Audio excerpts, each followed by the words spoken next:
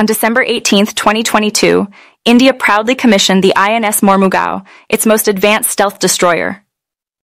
Named after the historic port city in Goa, this vessel marks a significant milestone in India's naval capabilities. INS Mormugao is part of the Visakhapatnam-class destroyers, crafted under Project 15B by Mazagon Dock Shipbuilders Limited. It represents a perfect blend of lethal firepower, advanced stealth, and cutting-edge technology, setting a new standard for naval warfare. This formidable destroyer is armed with BrahMos missiles, Barak 8 air defense systems, and an array of torpedoes and guns.